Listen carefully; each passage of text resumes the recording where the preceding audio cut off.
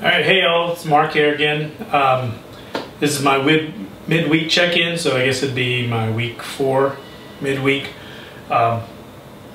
Things are going good. I wish I could edit this video and do, like, you know, song or sirens blaring, whatever, but so I weighed in this morning. I was 224.8, so I'm down below 225, so hopefully by Sunday when I do I guess my weekly official weigh-in, I'll be hopefully even below 224, so that's all going well. Today was I think I've got about 8 rides so far in this week. I'm about to do a 9th one as soon as I'm done with this video.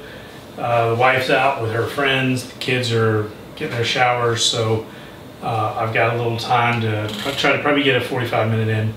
So that's going well. The water today was a little bit of an issue simply because this morning and the walking, the steps.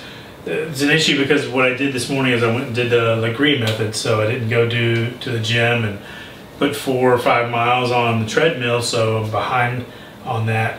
I got home today, I was still, shoot, I was like 4,000 or 5,000 steps short of my watch goal. The watch is going to absolutely kill me. It's up to 13,299 steps right now. Tomorrow it'll probably add another 100, 200 steps. So it's getting a little bit out of control. But anyway, I persevered. I was out there walking around in our cul-de-sac.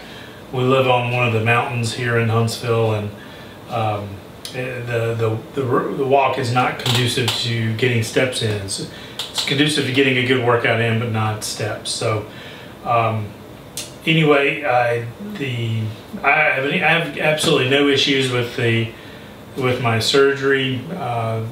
So I've done all kinds of rides. I had a hellacious one today. I don't necessarily think you guys are interested about that, but one thing I did notice is that when I did my lineup last week, I took all male coaches last week.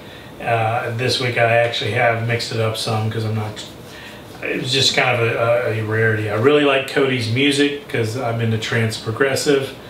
He plays a lot of that, and so does Hannah does as well. But anyway, the coolest one that I had was Steve Little had a Under the Bridge, and it was all Red Hot Chili Peppers. So I'm noticing a lot of the rides are actually doing a artist-centric type of thing. So anyway, it's just something cool, and it's something fresh and something that keeps us going. It makes it not boring. So anyway, that's all I have. We'll check in on Sunday and give you the official measurements and all that other jazz, and we'll see what I can do. Take care.